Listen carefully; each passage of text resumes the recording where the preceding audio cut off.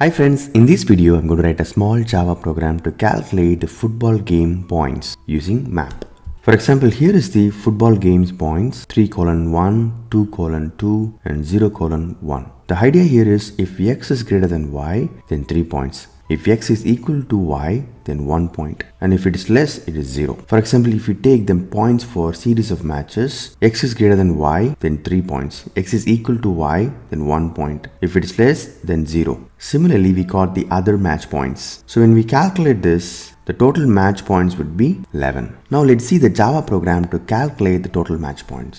I've written the class called football match points, and there are a set of games which is stored in the string array. And there are two methods. One is using the traditional for loop, and then the other one is using streams. In the first method, we are going to receive a string array and then iterate using the for loop. So each iteration we will take each game and then split using the colon, meaning we'll be getting the first number and the second number. We will store these two numbers in the x and y variable and then compare. For example, if x is greater than y, then 3 match points. If x is equal to y, then 1 match point, otherwise 0. So get the result, add it to the total match points and keep doing the same for other games as well. Finally, we'll be getting the total match points and print it in the console. In the second method, we are going to take the string array and create a stream and then call mapToInt method. So map is used for transforming from one form to the other form. So here what we do is like we have a lambda expression, take each game score and then the first number and the second number, do the difference. 3 minus 1 is equal to 2. So 2 is greater than 0, then we will get 3 points. If the game is 2:2, then we'll get the difference as 0, then the match point would be 1. So for each game we will be getting the points and then finally call the sum method